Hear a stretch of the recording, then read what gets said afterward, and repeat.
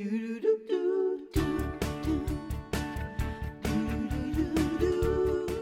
everybody. We are back with Mark and his really cool DIY tailgate bench that will make you feel like you are tailgating in your own home. I love it. But you know, in order to tailgate, you actually need a car, right? Yes. Well, you need a pickup. You need a pickup. You need a pickup. Specifically. I mean, I guess you could sit on the hatchback of a car. Listen, it doesn't. Don't be picky, okay?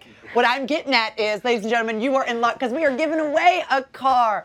We are giving away a brand new 2017 Ford Edge valued at $31,500. We're covering all the expenses, including taxes. And to enter to win, all you have to do is send us a video describing what love means to you. What love means to me is sitting on a tailgate with my grandpa or my dad and having memories back in the days when I was a kid and all that. But anyway, did you have an accent? I did. I don't know why I'm talking like that. I don't know. It's the Alabama. It's the Alabama. It's from the shrimp. Sorry. Go to our social media and use the hashtag HFCar giveaway or email us. I can't get away with anything around here. HFCargiveaway@gmail.com. Our contest ends February 28th. That gives you about a week or so. Send in your videos. We've got some really fun ones. Yeah. Too. What does love mean to you?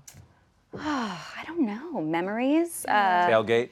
I never have tailgated. What? Well, I've you never are tailgated. In luck, my friend. You came to the right show today.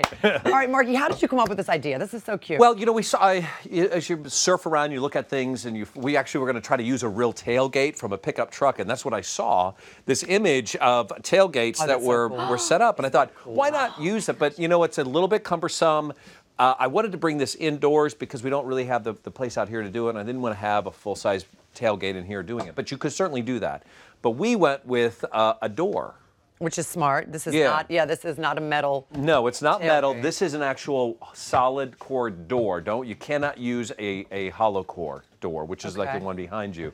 This is a solid piece of wood. How did you decide on the height? Is there a specific Come on, height? Debbie, you know specificity is all the key. This is the exact height, 33 inches, that a pickup truck tailgate would be. Because you got to have just enough for your feet to dangle, but not too high, not too low, just right. It's about the same depth as well. I just have fond memories growing up in Iowa where we'd finish a hard day workout on the farm and you'd just pop the tailgate down and you'd sit there and tell stories. And you know, I wasn't old enough to have a beer, but my uncles would. No, but whatever. it's true. You know, you don't even need it, because I remember tailgating from sporting events. You know, if you've ever gone to a sporting event, you see everyone in the parking lot tailgating. It's usually at the end of a work day or at lunch, and it's really good. Let me show you how I got started, what you're going to need to put this together. So you've got the door, right? It's 33 inches tall. As I said, the list of materials are on the left. Now, here's a couple things I want to point out. Make sure when you get hinges for this, they are heavy duty, right? Because you're going to want to make sure that they're put in. And once you're in, you're going to make sure you're going to find the stud and the wall. Now, our studs were 24 inches apart.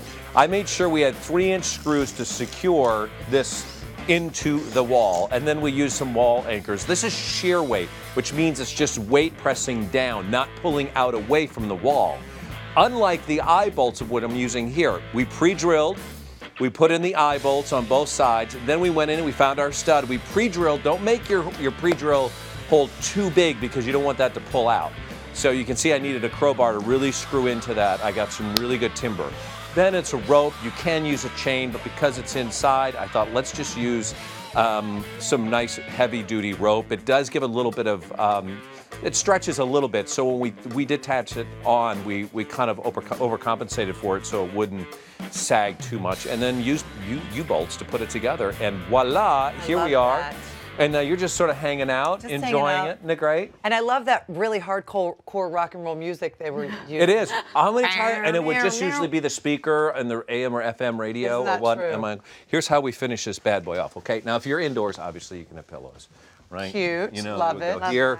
They go here, Adorable. and then you can't really finish it off without good old beverages, right? With a nice beer. There you go. You got a nice beverage. I like that. How much did this cost you? It's about $200 when you get all said and done. But let me hop off once. I'm going to show you a real trick. These are the fancy ones. They don't twist off. You mind taking that off for me? Yes, This is what's great. By having it inside, I added this little hook on the side.